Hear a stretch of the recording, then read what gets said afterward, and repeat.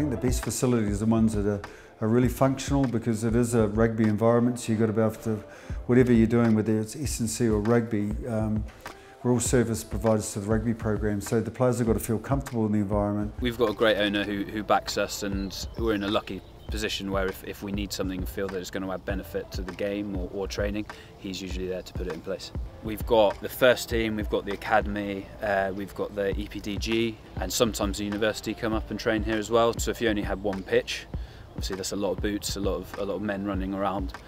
So to have two world-class pitches is fantastic. Gym-wise, the lovely chapel behind us is the gym there. Upstairs we've got an altitude chamber. When I first got here, the long barn was just a falling down barn essentially. They've converted that now into changing rooms with physio department attached to it, with a rehab centre attached to that. You don't have to change locations necessarily if you're on crutches. If I need to speak to somebody, I can speak to somebody quickly. I need to speak to physio, then I can go get them, within a minute. Having everything on site it's a lot more efficient time-wise. We train when we want, we can be outside when we want, be in the gym when we want.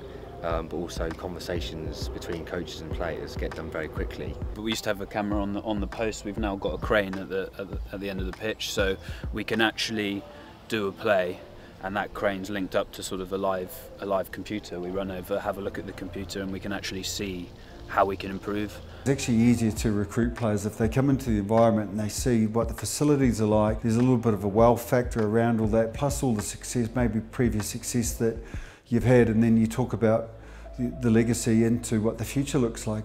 Sometimes the money is not the difference. Sometimes it's your working environment, how you're going to learn, how you're going to accelerate that learning and growth can be just as important as paying someone a little bit extra. I've always worked hard in my role to make sure our facilities are right up to being top spec.